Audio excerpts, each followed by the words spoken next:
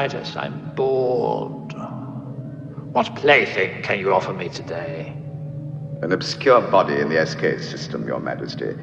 The inhabitants refer to it as the planet Earth. How peaceful it looks. Hello, lovelies. So, some housekeeping, I suppose. Tabletopless, we have a new player who has begun joining us.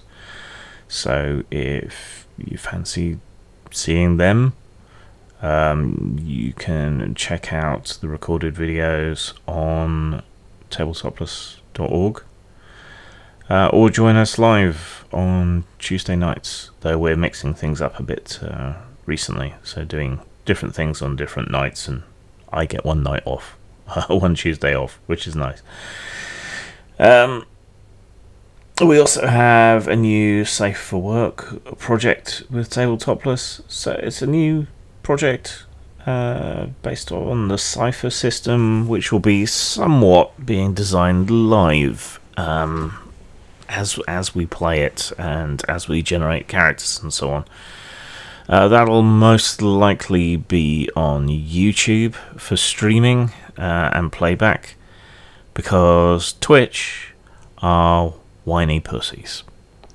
And basically, if you're involved in adult work, or you mention that you're involved in adult work in any way on Twitch, they seem to just randomly ban you, even if you're not doing or saying anything naughty on Twitch itself. Yes, the double standards are real and a problem for people who want to use Twitch to stream. Whether we will end up multi-streaming to other platforms remains to be seen, but certainly streaming to larger, more competent platforms like YouTube will be a bit of a relief, I think, after all the technical issues that you can run into streaming to adult sites, and they all have their own weird rules as well. We got called up a couple of weeks ago because there was a static image of a dog on screen where I was describing hunting dogs and used a visual reference, and that was bad and wrong, apparently. So, man, online places and their rules are just so weird. I'm still working on Ronin, but I'm stalled on it. I've got no design or writing or creative mojo lately, which is why there's been so many reviews. And while I was working on Ronin, several similar games came out. Then I had all the art problems. So I'm just kind of meh. I'm trying to do more reviews so I can get ahead on videos, so that I can just work on Ronin and overcome that hump and slump and get it done.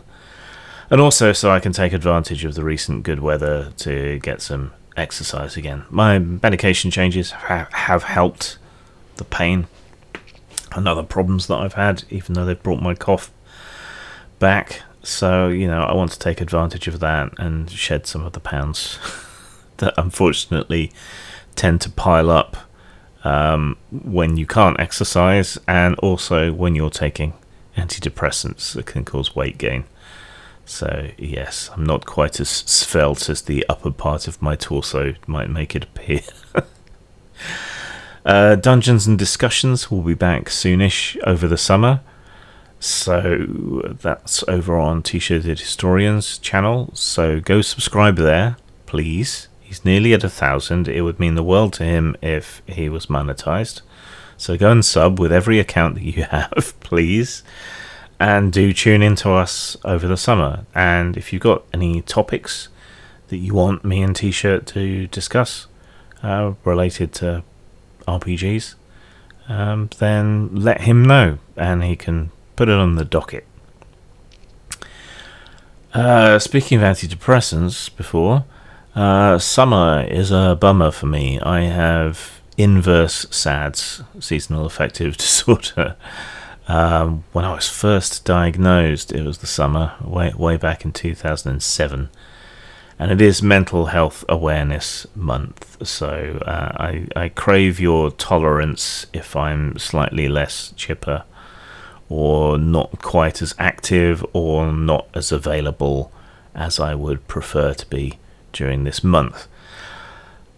I also tend to find these mental health awareness months and things difficult because it's usually very surface level, and my issues are beyond being a bit sad and a little bit anxious from time to time, and so a lot of the platitudes and virtue signaling that goes on during such periods is incredibly aggravating.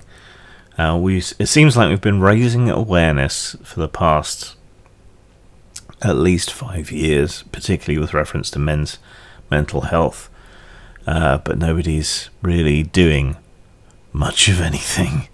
And with the government here recently announcing crackdowns on people claiming payment assistance for mental health issues, and forcibly shoving more people onto universal credit, and taking wellness assessments even more away from doctors, it doesn't feel much like Mental Health Awareness Month. Right, on to the comments from the videos. On Iron Claw 2nd edition review, 5 of Hearts says, is the game stream still up? I can't find it.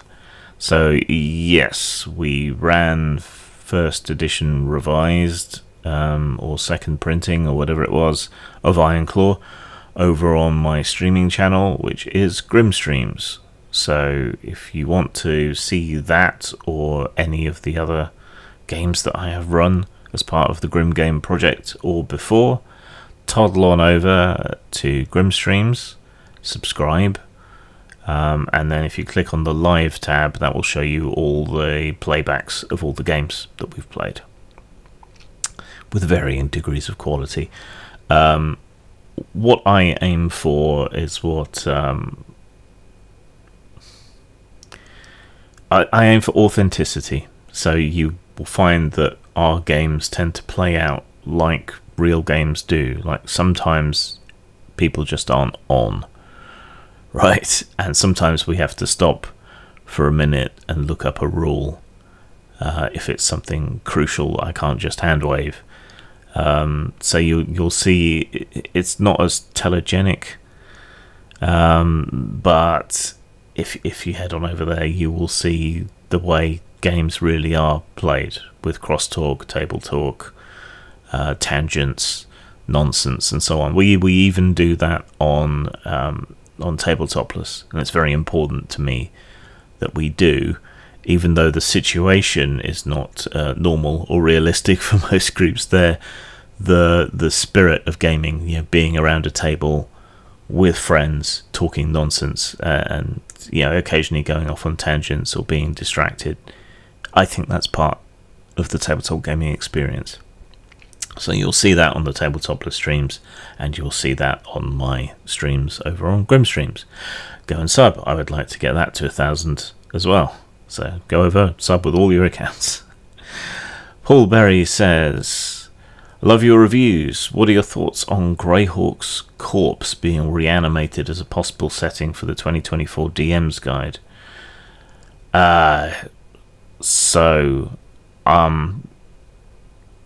D&D isn't as sacred to me as it is to a lot of other people. Again, I didn't start with D&D. It doesn't have that special place in my heart, but I understand how it does for plenty of other people. So if I were really invested in Greyhawk, I would be very, very worried, given what they've done to things like Spelljammer and Ravenloft. Oh, they massacred my boy. So yeah, I would be very, very worried. However, if it's in the core book, they won't have too much space to fuck it up. And the players' guides and DM's guides, generally the setting is more implied than actually present per se in the books. So if they stick to the usual format and usual way of doing things, then it could be okay, in that they're probably going to leave a lot of space open in it for you to interpret or place in older material as you wish. But this is Wizards, so they'll probably fuck it. Edward Kopp says, so, Yiffing, had to look it up. Oi. Please explain your dislike for campaign settings and intro adventures. As a world builder, I'm not sure if I'm insulted. Please explain how the system is good for fantasy races, alternate reality dimensions where kingdom, phylum, class, order, family, genus, species have evolved or been magically created to be sentient bipedal beings isn't fantasy. I agree about species creation rules. That would be very helpful when one of your players shows up with some rare critter that is their heart's desire to play and you've never heard of it before.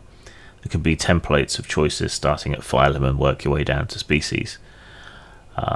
I'll play to give it a feel if you're running it again.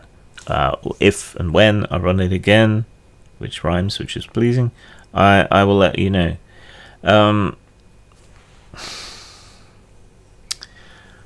The problem with campaign settings in many game books is, unless the campaign setting is essential to the game, or unless it's the selling point of the game, most people are going to use a more genericized set of game rules to do their own thing, right? So all of that is wasted space. And if it's not an attention-grabbing, unique, interesting setting, you might be terribly excited about it. But if it's Adventures in the Land of Generica, it's just a waste of page count. Slim the book down. Save me some money on printing and shipping, please. I would much prefer. With intro adventures, let's face it, most people who get introduced to the hobby, for good or ill, are doing it via a bare handful of systems. For anyone who is creating any other more independent games, most of your customers are already going to be aware of what a role-playing game is, right? So they don't need that hand-holding, they don't need an introductory adventure, and again, it's wasted space. Because if you've got monsters in your adventure, odds are they're going to be in your bestiary anyway, right? So repeating them's unnecessary, and the adventure is something you're probably only going to use once and never again. So again, that's another, maybe 10 to 20 pages that's a complete waste of time, or an almost complete waste of time in the best of circumstances.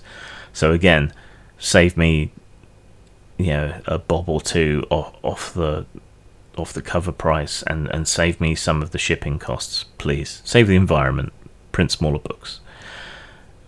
There's nothing wrong with campaign settings and adventures separately, right? Dark Sun, campaign setting, great. Ravenloft as was, campaign setting, great. Spelljammer as was, campaign setting, great. There are other examples, and there are examples where the campaign setting is integral to the game, like Rokugan in Legend of the Five Rings, for example. The pseudo-Japanese culture and world that they present there is integral to the game system, and to the appeal of the game. So it's not that I'm against campaign settings and intro adventures, it's just that for a lot of games it's an unnecessary waste of space, and thus an unnecessary expense and page padding, and 500-page monsters in terms of books, not actual monsters. Take it, easy, Tiger, take it down a peg. All right, unless you're really using every single page. On D&D visual storytelling, Simon Skalka, I think it's Polish, so pastel and mush, he says. It doesn't just describe the art, but the writing and the attitude of 5e. Yeah, isn't the alternate cover to this new player's handbook like a dragon helping to brew coffee? Doesn't that just kind of say it all. Yeah, pastel and mush. Yeah, it's more general than just the art. It's the whole attitude, and the de-emphasis of the visceral combat is, a thing. I was thinking back to the original Warhammer Fantasy roleplay cover, where you straight up have a dwarf murking an orc and black blood spilling out.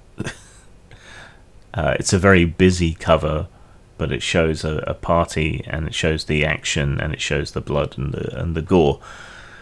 You'd never see that from Wizards or a lot of other companies these days. Which also reminds me, I was watching Red Letter Media do like a roundup of movies and things that they've seen recently, and they went off on this huge tangent about Blumhouse films and how they're horror without horror, and contrasting them with Roger Corman. And when you watched a Roger Corman film, you were probably going to see blood and tits, and it was a lot more entertaining because of it. Trying to do a G-rated horror film, or a U-rated here in the UK, I guess, is kind of doomed to failure. But that seems to be the character of a lot of current entertainment, with a few notable exceptions, which are, oddly enough, usually quite successful. Mr. Welch says, you can easily explain the sight lines in the new Player's Handbook cover. There's an off-screen blink dog. Yeah, that's the way you can make sense, I guess.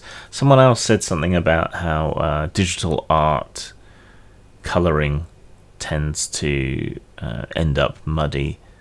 See, I find that more with traditional media than digital art.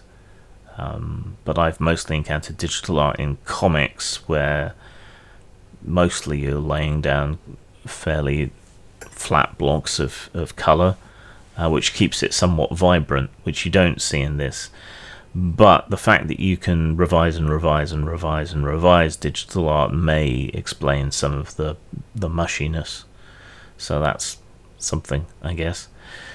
DB says, I know you don't actually care, because I said I don't care on the video. But here's some engagement for you. Artistic analysis, as you call it, is never ever bullshit. Once a work of art or a cultural product has left the studio or the workshop or the loving arms of its maker, it takes on a life of its own. It becomes an autonomous thing that can be interrogated, analysed, vivisected, read, interpreted, and or just plain talked about ad infinitum, as that is how a work of art or a cultural product continues to survive or stays a part of the discourse in general. The artist's intentions are only ever relevant while the work is in his or her hands. Once freed, the artist has no more say. That's the wager we make as artists. We gamble that we have said our piece, and out there somewhere someone will get it.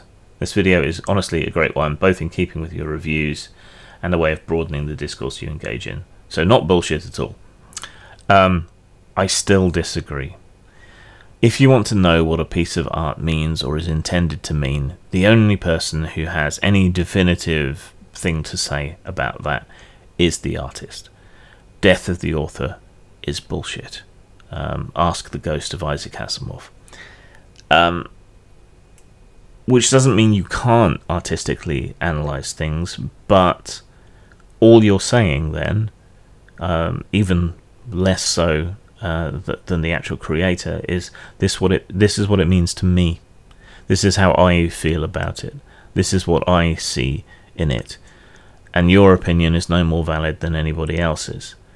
Whereas what we see in a lot of artistic analysis today is people saying this is what it is. This is about colonialism, or this is racist, or this is misogynist. Well, that's just like your opinion, man. Right?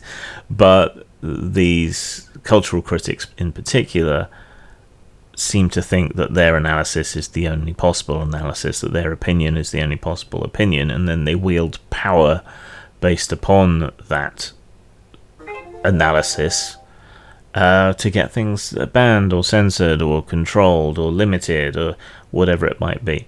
So if we're saying that all analysis is basically bullshit, that's fine, because then we acknowledge that those kind of analyses where they are wearing a particular lens when they look at it is, just their opinion as well. But if anyone has any real say over what a particular book, game, whatever is intended to be, what they were aiming for, what meanings they were engineering into it, if any, that's the creator, that's the author, that's the artist, nobody else. But you no longer have control of things once they're out there, but that's a subtly different sort of concern, I think.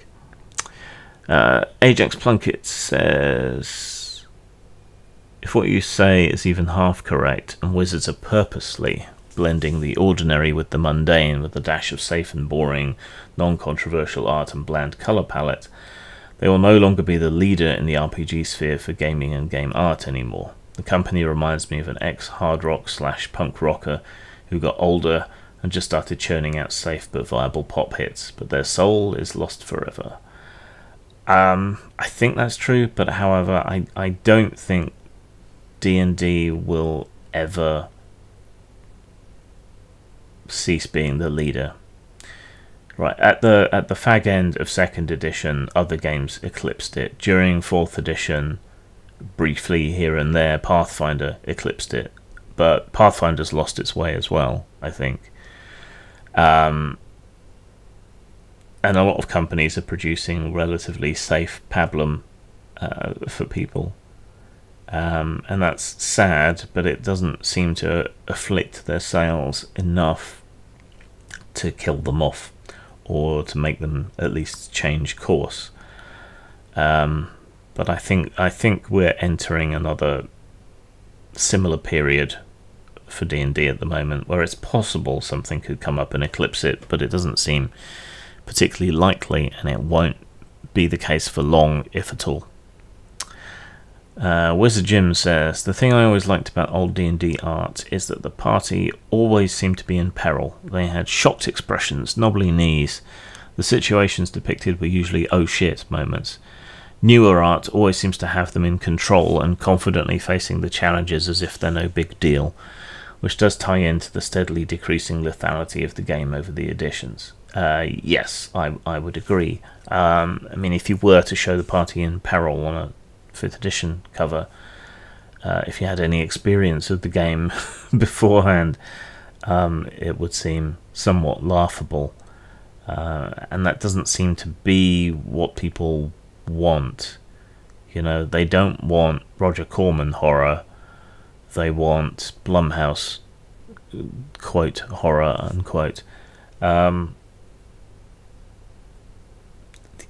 Overcoming doesn't seem to be what people want. They seem to want to be in control and safe at all times, to the point where even the DM's role, the GM's role, is being eroded and undermined. So there's a whole kind of philosophical thing going on.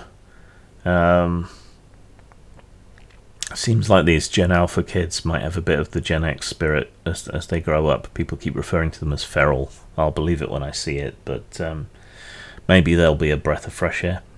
Who knows? On quite an old video on Catalyst Game Labs, Will C says, progressive movements never stop progressing. None of it has value, just sheep.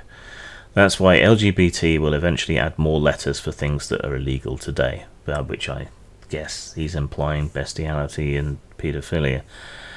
I don't consider these current social justice movements to truly be progressive, because not all change is progress, and not all progress is change.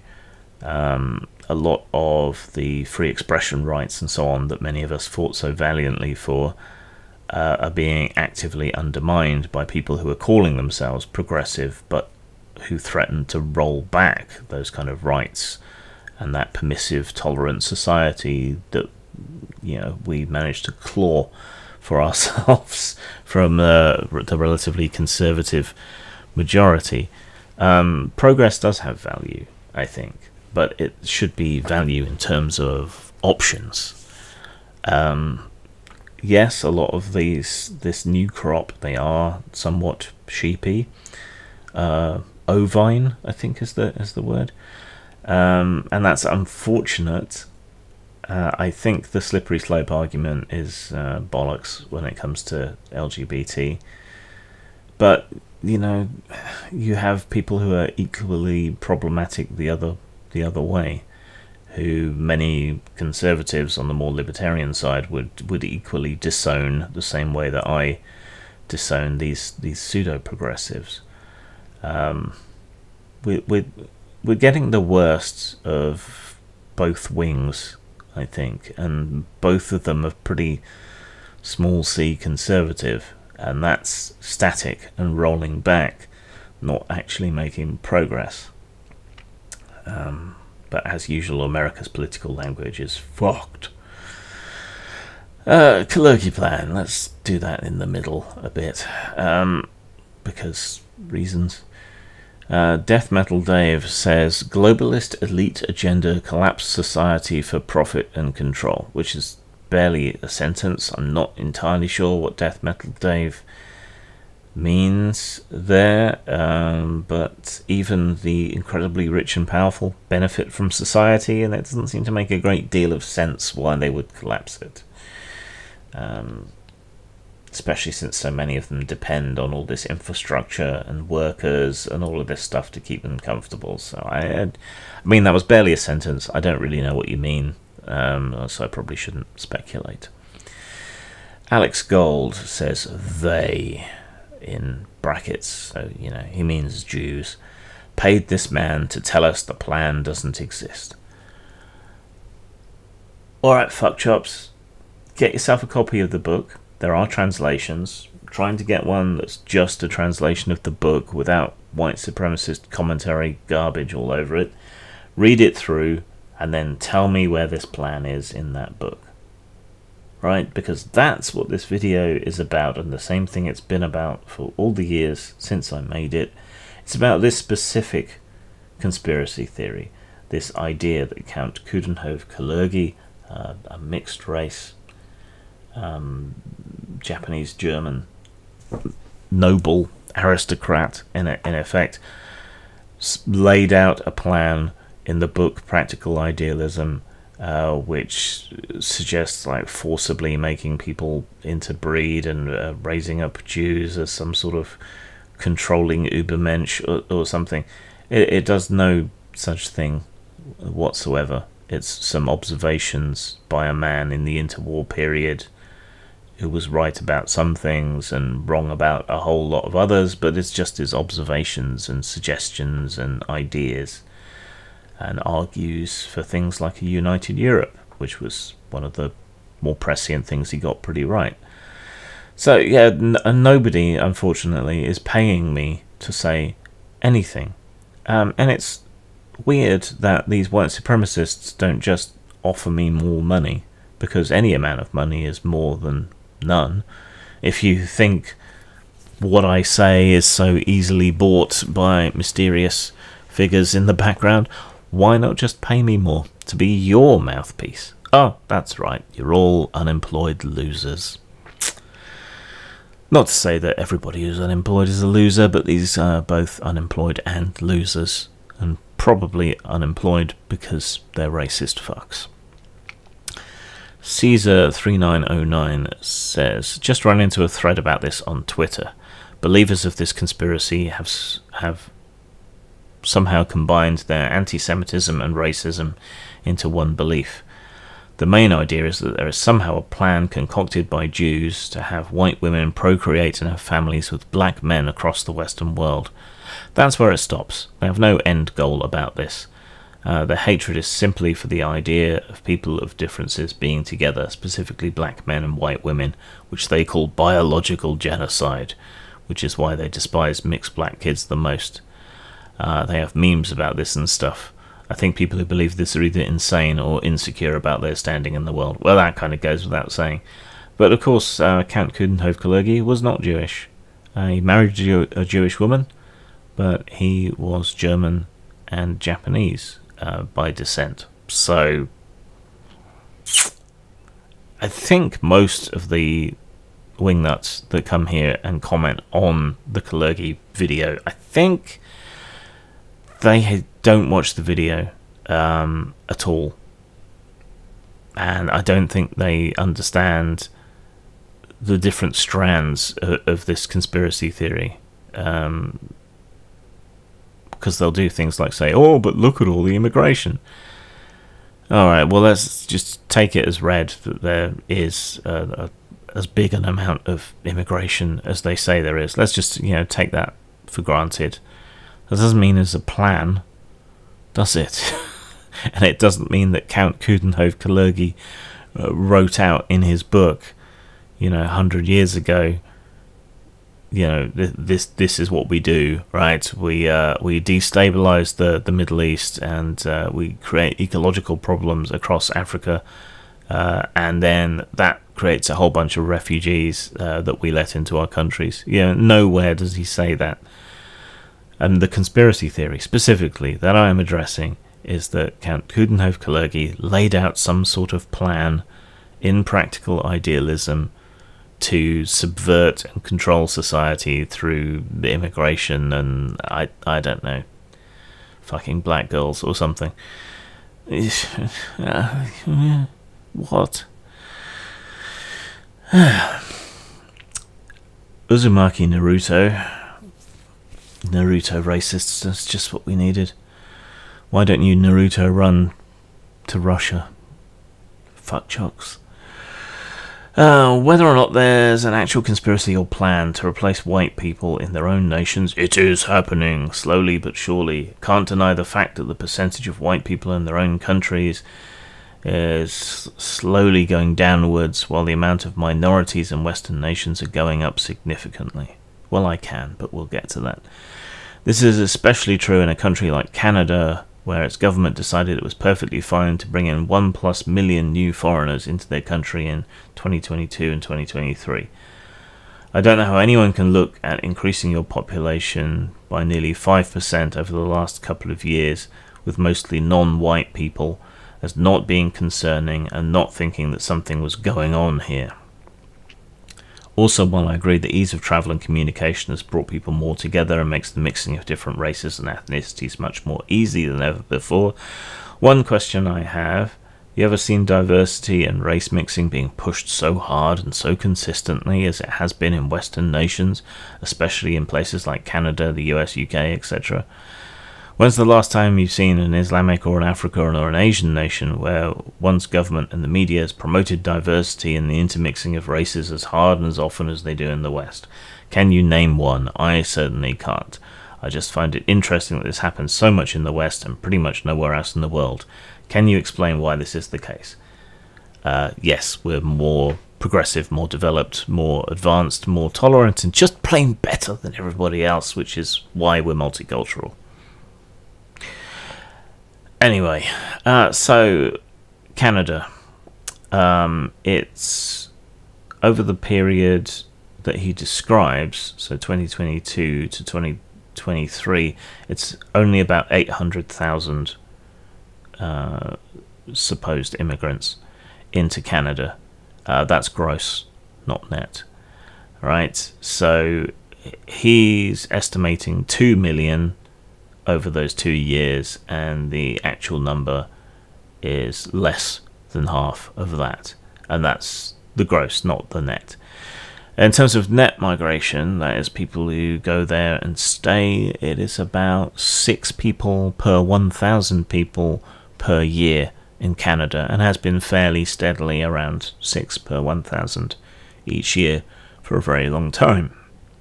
Canada has a relatively small population, spaced out over a relatively large area, and for it to continue to compete and grow as an economy, it needs more people, and like most Western nations, we ain't fucking as much as we used to, or at least not having kids as much as we used to, which is something that always happens in countries as they get wealthier, but because we need more people, workers, especially as our populations age, particularly the baby boom bubble, you need more people. So we need people, other people want to leave their home nations, whether they're economically depressed, whether they have strife, civil war, ecocide, all manner of other problems. They need somewhere to go, or they want somewhere to go, and people naturally migrate, just as they have since we all left Africa. So, is the percentage of white people in our countries going downwards? Very slightly, very slowly. Are the amount of minorities going up? Yes. Very slightly, very slowly. And that doesn't mean there's some scheme. It just means that there are certain geopolitical and environmental forces, and our economics demands it. We can't have that infinite growth the neoliberals love so much without importing some population to do the jobs that most of us don't want to do or can't do. Right? There's nothing sinister about that. Also, race mixing isn't being pushed. What they mean by this is they've seen an advert with a mixed family in it. And what's actually happening there is the advertisers trying to hit as many demographics as possible. Right? So you typically have the country's racial majority as one half of the couple, a minority as the other half of the couple, mixed race children, probably some friends who are from some other ethnicities. What's going on there? They want to sell to as many people as possible. So they want to target all those different ethnicities. That's it. It's just money. There is no sinister agenda behind it. It's just, they got to hit all their quadrants when they're trying to sell shit. Did I miss anything else? Oh, this being pushed in other countries. Well, it's not being pushed here, but it doesn't happen in other countries because a lot of other countries are the places people are leaving from, or they're xenophobic. But even Japan has begun to loosen its immigration because it has to economically. Right, despite their history of xenophobia and the way they treat foreigners there quite often. Right? So, I mean, none of this is a mystery. Why are you struggling so much with it that you have to make up conspiracies? Jay Hooley says, rich person predicted something to happen and then it happened. Yeah, when you make an accurate prediction, that's how things go. Look, I predict this dice will fall when I let go of it and will rattle on the table. Gee, I must have somehow engineered that with some grand conspiracy. Gravity is all a conspiracy by English game designers so that dice can be rolled effectively. God, get fucked. Anyway, what did he say? Western world societies are getting stuffed over with a whole bunch of illegal immigrants running through while the government either ignores it or lays out the red carpet. Are you dumb? So illegal immigrants are a very small minority of immigrants. In our country, at least, in order to claim asylum, you have to immigrate illegally because there are no legal routes. But... and they're not exactly rolling out the red carpet, are they? Banging people up in prison barges and doing all kinds of other pointless shit against a tiny minority of immigration to appease racists like you, while out the other side of their mouth they acknowledge that we need immigration to keep the economy going, and so they're making legal routes easier constantly.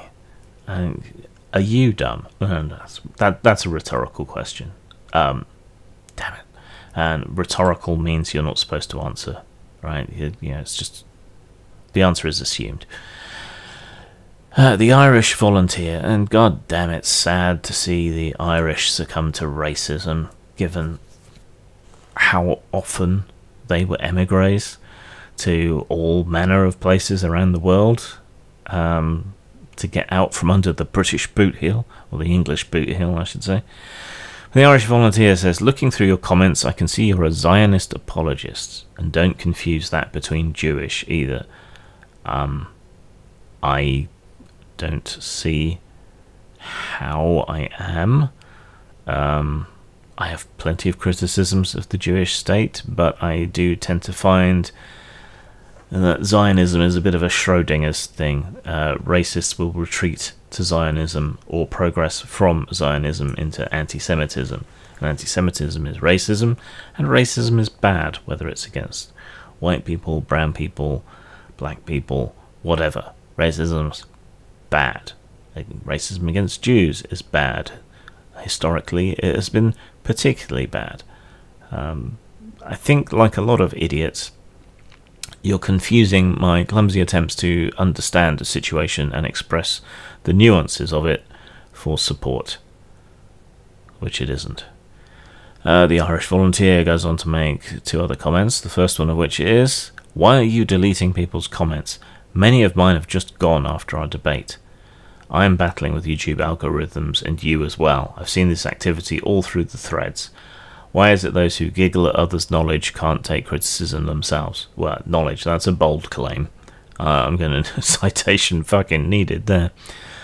I generally don't delete comments or ban people or block them unless they are just being aggressive and insulting, or unless they're spamming, which plenty of people have in the past. So that might be why you see gaps.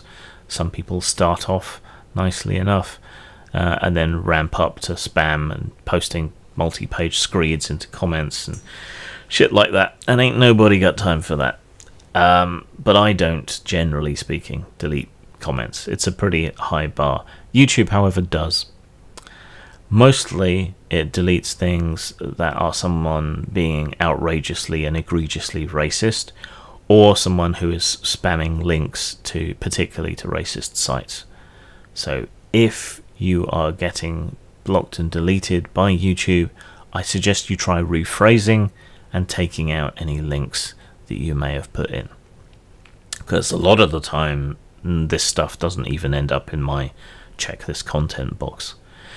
He goes on to say, "Yet again this was deleted." No, weren't me, gov. "I will edit. It's only delusional because you see it that way." That was me describing what a conspiracy theory is and means.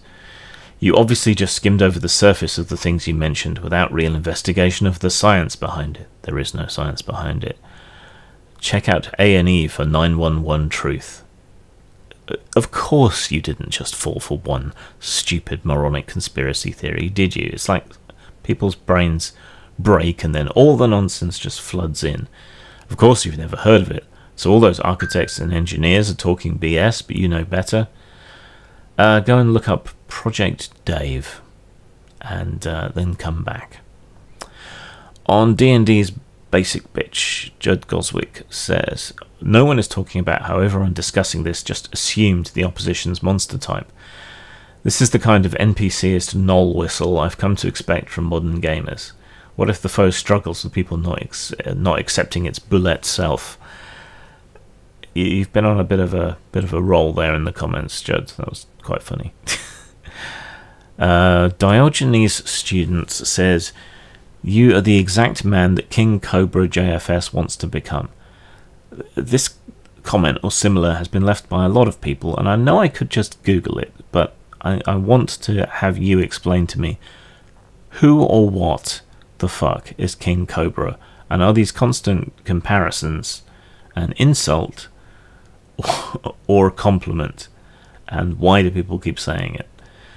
On Bears, user string of letters and numbers says, "As a martial arts instructor for over 30 years, I took more than a casual interest in statistics related to violent crime.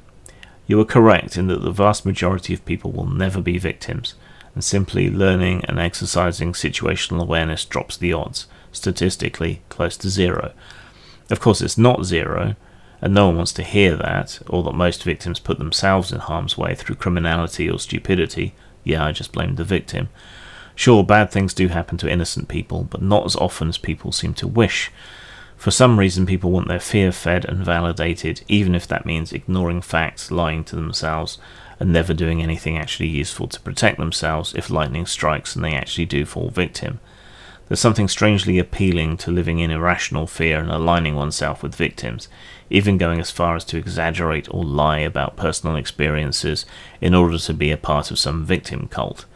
That's not to say there aren't truly innocent victims, of course there are, but this stuff too often takes on the aspects of a social contagion as people rush to virtue signal and have their fearful feelings stroked and willful ignorance treated like virtues and wisdom. Yeah, I agree with most of that. I think, so this is true of me, and I think it's true of a lot of men as well. Our coping mechanism is often to distance ourselves from emotion and to intellectualize problems and to examine them on a rational basis, on a logical basis. Certainly for me, that was the only good thing I took from cognitive behavioral therapy, and it was a defensive behavior on my part as well. So, yeah, an emotional reaction might exist, but it is recognized as being irrational, and then you switch to analytical mode and figure out whether that fear is warranted or not, and then that provides you a way to control and or overcome that fear. Whereas it seems like, and I'm not saying by any means all, but it seems like a lot of women are encouraged to embrace their irrational fears. They are validated, not examined critically, not undermined by facts. And the bear thing very much seems like that to me.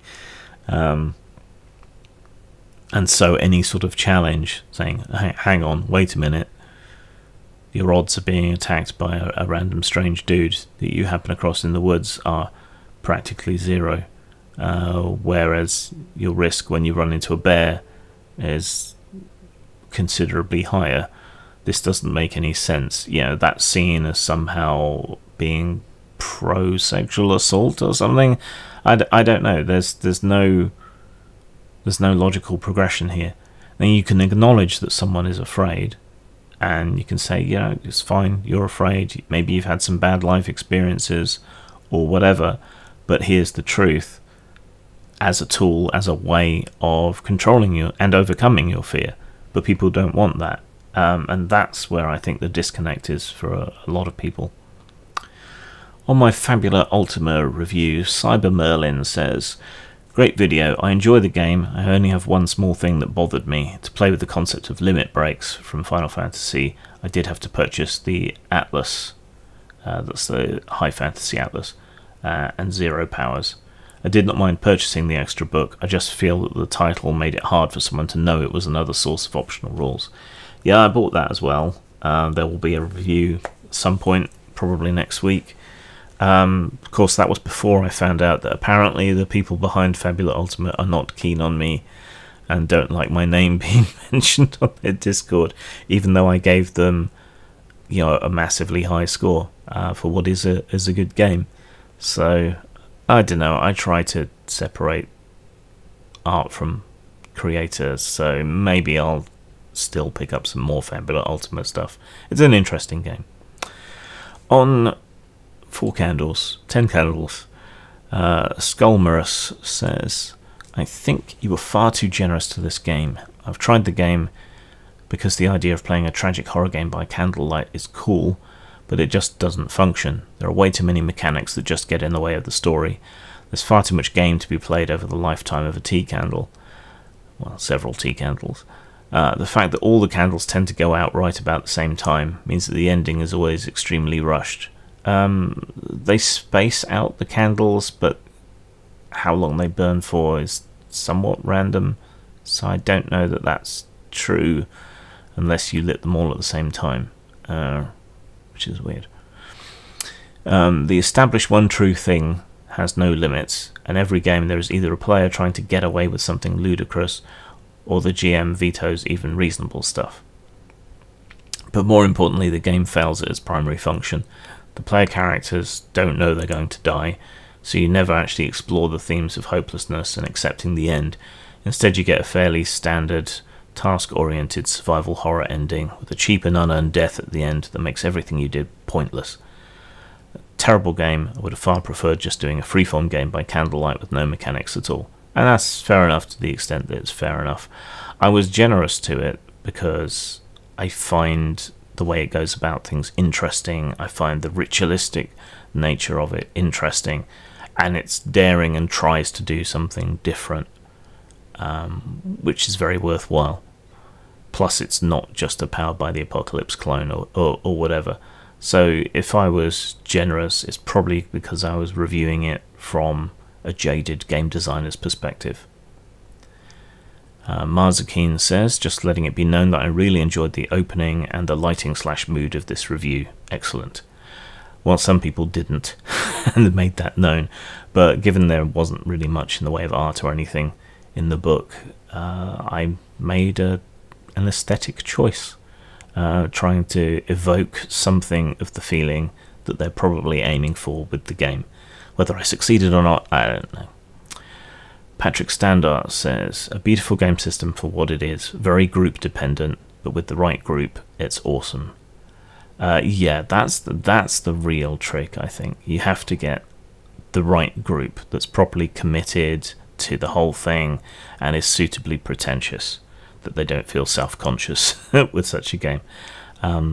Also, for what is probably a one-shot, it's going to be difficult to make people familiar enough with the game system that it just kind of flows, really. Beetlejuice says, you should just make a video about what is wrong with 6 on a d6 or why you hate a 16.67% chance so we can move on this topic, as it's getting annoying on every video. I can do, but basically what it boils down to is you would think if you need a 6 on a d6, if you roll 6 dice, then you're pretty much assured of success, right? So that would be a level of expertise that should guarantee you success. Only it doesn't. It's only about a 2/3 chance. That is the basic basis of the problem, and the ways in which the systems try to get around it are all kludges, so it doesn't really work. William Baldwin says, seems like a balanced enough review. Where can I get a copy? That's the neat part. You can't. Well, you can, but it takes ages. You can get it from cavalrygames.com, but it takes ages to get posted out to you wherever you are. Whether that's brilliant marketing through scarcity or silly, I don't know. On Baptism of Fire, Simon Skolka says, nice pronunciation. Poland had some of the most hardcore medieval battles. Just check out Grunwald. Crusaders is an old school 60s Polish film that goes into the defeat of the Teutonic Knights. Another great one is Fire and Sword, set in the 17th century. It has one of the most realistic sword fights you'll see at the start. Perfect for Lamentations of the Flame Princess. So check that out if you're interested. Vidgrip says, thank you for including a mention of font size in your review. Now I'm off to have a bowl of cornflakes. Yeah, that seems to tickle people. It's not the first time I've made that joke, but people seem to pick up on it this time. And while we're on cornflakes, Redfield says, if they're not good, don't complain about it. He will not listen. Judd Goswick, who's been on a tear this week, says, count the flakes, Crom, count the flakes. And what is the riddle of milk? That'll do it. See you soon. Zang. About 3,000 of you subscribe, but only about 200 are getting notifications, so click the bell and click all.